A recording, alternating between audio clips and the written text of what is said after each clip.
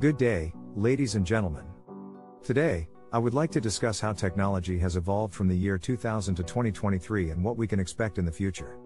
In the past 2 decades, we have witnessed an exponential growth in technology, which has revolutionized the way we live, work, and communicate.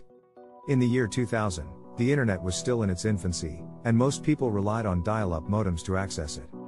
Smartphones and social media were non-existent, and traditional forms of communication such as landline phones and fax machines were still prevalent. However, the rapid advancements in technology have transformed the world over the past 2 decades.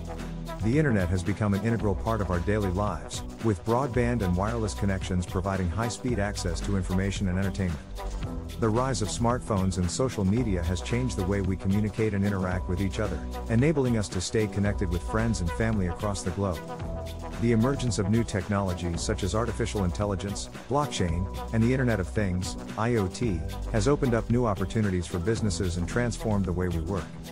In the future, we can expect technology to continue to evolve at an unprecedented pace. The Internet of Things, IoT, will become even more prevalent, with smart devices being integrated into every aspect of our lives, from our homes to our workplaces.